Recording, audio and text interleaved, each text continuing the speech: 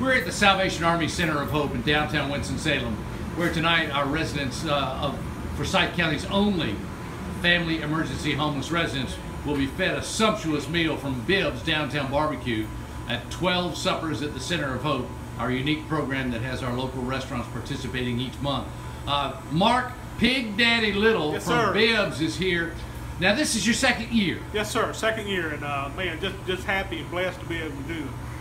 How does it feel when you see the faces, especially on the kids, when they get a great meal from you guys here at the Center of Hope?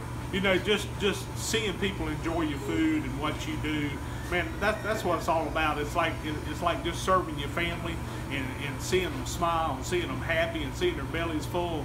I mean, that's what it's all about. If you don't enjoy that and you don't enjoy the blessing that comes with that, man, you just missing the whole thing.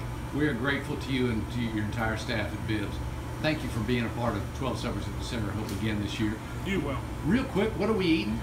We've got barbecue chicken, we've got pulled pork, we've got mac and cheese, we've got famous Bibb's beans, and we've got our famous Bibb's hush puppies, red and white slaw, and my grandma's banana pudding. Thank you very much, Chef. You're welcome, brother.